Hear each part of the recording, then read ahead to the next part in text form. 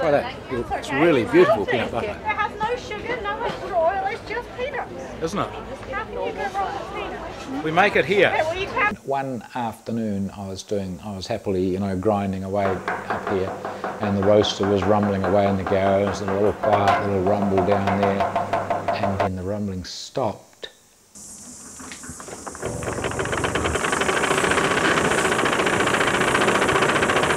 And there was this almighty crash, and I thought, it sounded like a huge smash out in the street, and I went dashing out there, and I couldn't believe my eyes. I was my brand new roaster, sort of 2 weeks old, lying on its side in the middle of the street, bits of gas bottles and cords and things rushing out behind it, and cars screeching to a halt.